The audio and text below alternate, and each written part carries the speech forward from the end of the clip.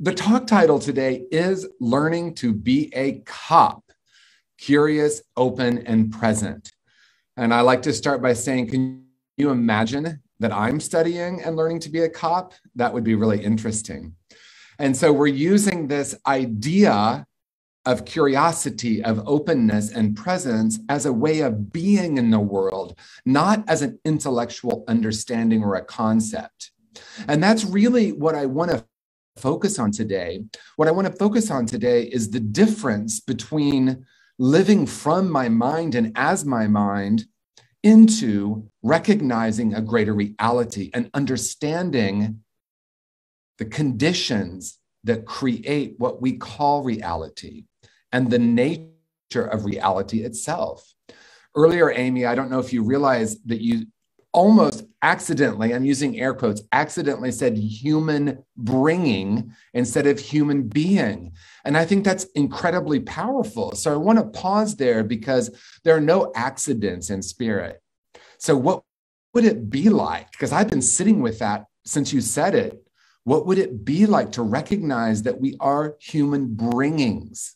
What are we bringing to the conversation? What are we bringing to the world? What are we bringing in our individual relationships? What are we bringing with our social media posts? So I want to start with that because one way to frame this, and a quote that has been emerging for me, is this: the greatest freedom we will ever experience is freedom from the reactive impulse. And we're living in extraordinary times. Now, we could obviously say we're living in extraordinary times at any given moment. What is interesting in our culture today is that we have this thing called social media, and it's a fairly new phenomenon, really. It used to be that we would have conversation. When you think about like the stereotype of gossiping, it's over the fence with your neighbor, right? And then gossip would spread, and that's how what we call collective consciousness permeates our culture. But now we have we have all these different platforms to share opinions. And it's very interesting opinions, because if I believe I am my mind, if I believe I am my thoughts, then it is natural for me to want to defend my position or my point of view. And becoming a cop, curious, open, and present, for me is the way I work with this. Because if you're anything like me, if you've come into New Thought teachings, or maybe you've gone to therapy, or you've gone to personal empowerment groups of any kind, you might have heard change your thinking, right? Change your narrative, rewrite your story. And I spent about 20 years trying to do that. And there were some incremental changes. Oh my gosh, I can actually start to change the way I've thought about this. And then there was this moment that I realized, and I don't know if it was a moment, but there was this gradual awakening to something much different. And it comes right out of what Ron said, and that is our spiritual eyes and ears are always there. What if I didn't have to change the story? What if I didn't have to change the narrative? What if instead of that, I could tap into a greater reality? The truth of who and what we are is beyond thought. What a relief. What a relief to come to a place where we can recognize that it might not be about changing the narrative. And when I recognize I have a mind, but I'm not my mind, and I realize, as many of the New Thought, foundational principles of New Thought, in one way or another, is there's only one power and one presence. And I either have that as an intellectual understanding, and that goes something like this in my life. Oh yeah, even though that person's wrong, there must, there's only one power and one presence, so I must accept them, right? Do you feel the energy around that? As opposed to, I'm actually going to live this principle. I'm going to recognize that there is one power and one presence, and that we're each an expression of that power. And then we come into this world and we start getting taught and trained that we're something other than that. So the spiritual journey in itself is not about attaining or moving towards something. It's about a great remembering of that which is already present at every moment. And so I was thinking this morning, I was sitting with, what's the opposite of curious, open, and present? Now, we could use a lot of words, but let's just explore that. So the opposite of curious is, I have the answer, right? I'm right. Good, bad, right, wrong. The opposite of openness might be closed. I choose to close my heart to this moment. I choose to close my mind to this moment. And the opposite of present could be distraction. It could be future thinking. It could be living in the past. And it's been said that all suffering is an anticipation or a memory. That's something to try on for a moment. When I'm truly present, when I'm open, when I'm curious, I have a very different relationship with what's happening in the moment. And I can recognize that when I go into a story of any kind, it could be a story of rightness, it could be a story of wrongness. As soon as I do that, I'm living in an alternate reality. And that alternate reality is believing what I read, what I hear, what people say. And yet there's a deeper approach to life, and that is an understanding very deeply that the deeper reality here is absolute presence. So let's explore what that actually might mean on a daily basis. Because a lot of times these concepts sound really wonderful, but how do I actually live them? How do I actually live it? Curiosity to me is the key, because we could also say the opposite of curiosity is judgment. I know the answer. I have a judgment. You are right. You are wrong. That is good. That is bad. And we are inundated with that message from our friends, from social media, from the media itself. And I'm just going to say, this might not be what you need or want to do, but I will tell you the greatest gift I've given myself in the last 18 months, and that is to turn off the news. Completely turn off the news. Now, there are people who have told me, oh, you're just burying your head in the sand. You just aren't aware of what's happening in the world. And then I will say to myself, yes, that's true. And what freedom I'm experiencing because of it. Because there are so many different ways to tell a story. And I know I've said this so many times, but if you turn on one news channel and hear about a world event, and then turn on a different news channel and hear about that same event, you're hearing two totally different realities about the same situation. So if the news is anything, the news is an exploration into the human ego, which isn't bad. But with curiosity, I ask myself the question, what gets created when I have that entering my consciousness? You know, when I first started a new thought, the unity community I went to had a lot of focus on young people. And the teenagers, I love teenagers, right? They would get up on the stage at the end and they would ask either the kids, different age groups, what they learned today. And a teenager said, well, I learned this today. Garbage in, garbage out.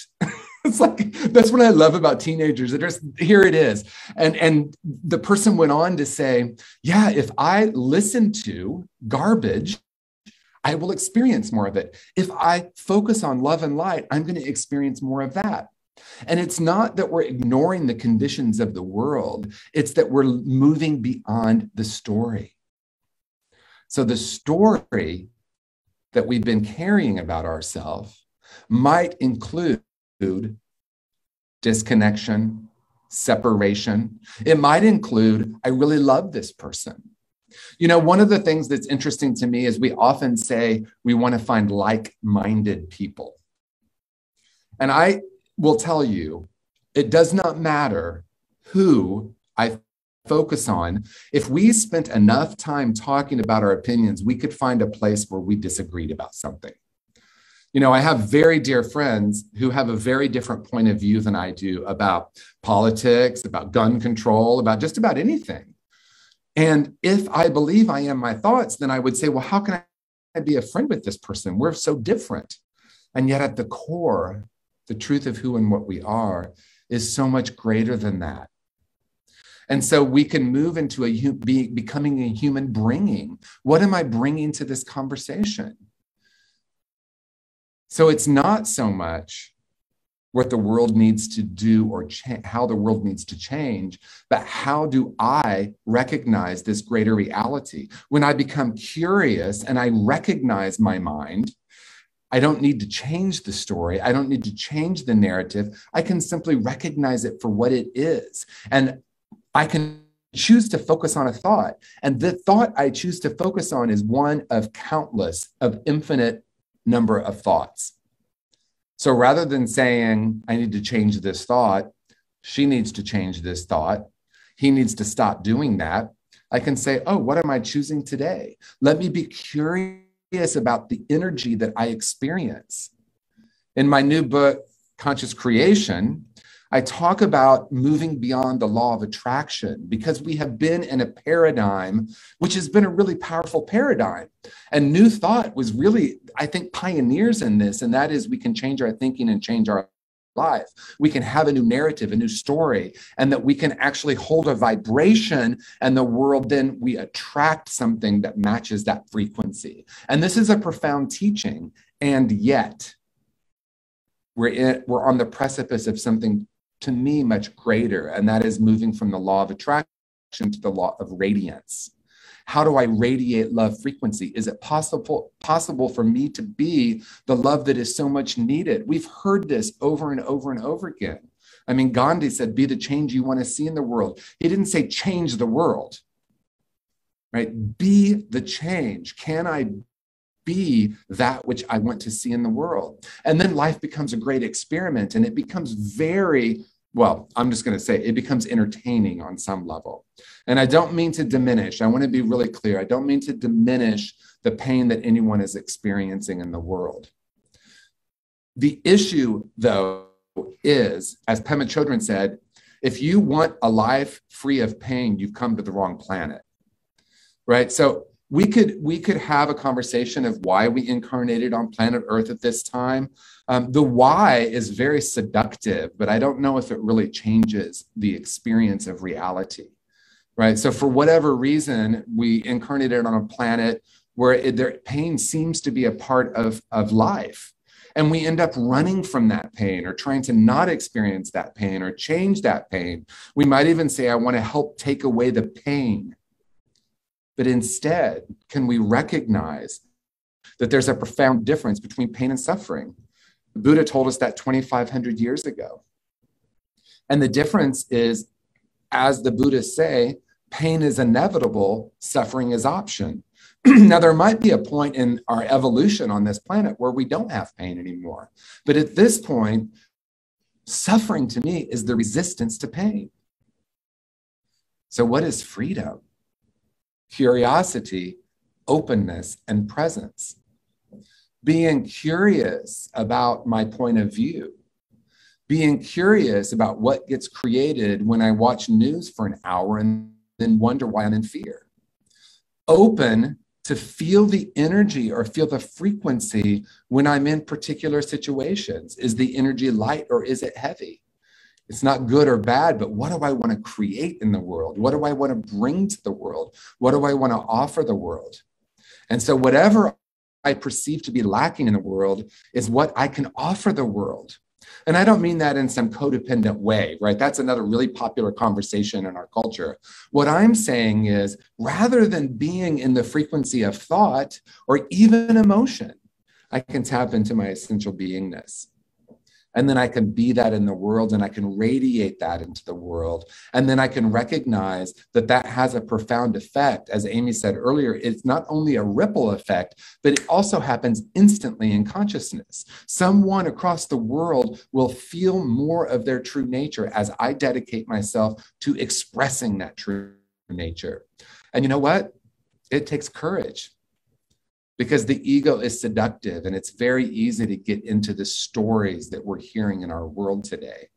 It's very easy to have a judgment of someone that appears to have a different point of view. It's very seductive to think, I know I right about this. I'm reading it right here. It must be true.